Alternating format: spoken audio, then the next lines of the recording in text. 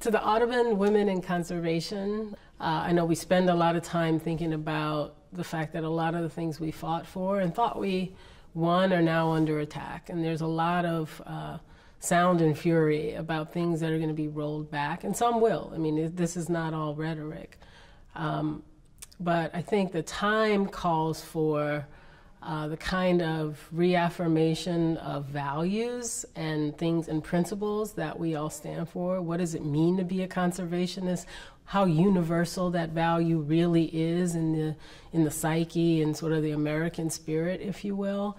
And then a determination of how best to fight. Because if you don't see the path forward to re-win those battles, even if it means that you lose for a minute, but you're going to come back and re-win, then you don't have hope.